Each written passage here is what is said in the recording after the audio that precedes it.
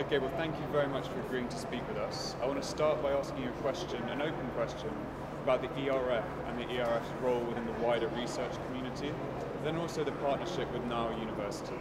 Excellent.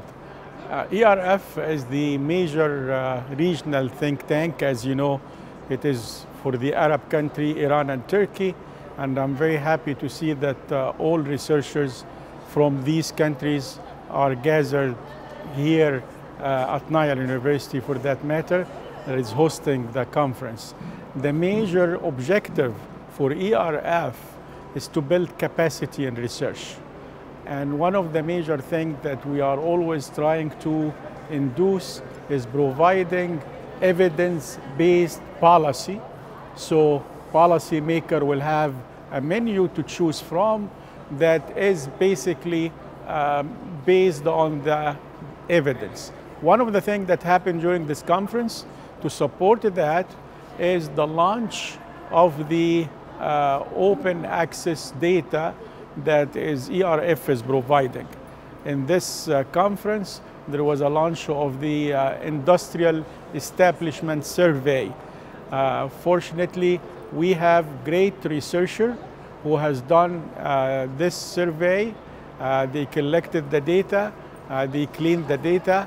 The survey was supported by the GRIC, the Canadian agency, and now it's available for all researchers all over the world, for that matter.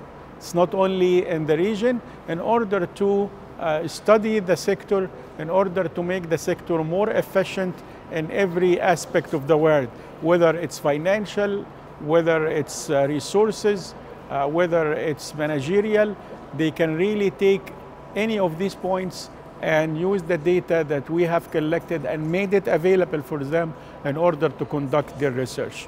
As far as hosting the conference by Nile University, I think this is the first model, and I am very sure that ERF will repeat that model, because it's a win-win situation where basically the ERF is using the facility and using all the resources that exist in the university in order to deliver the message.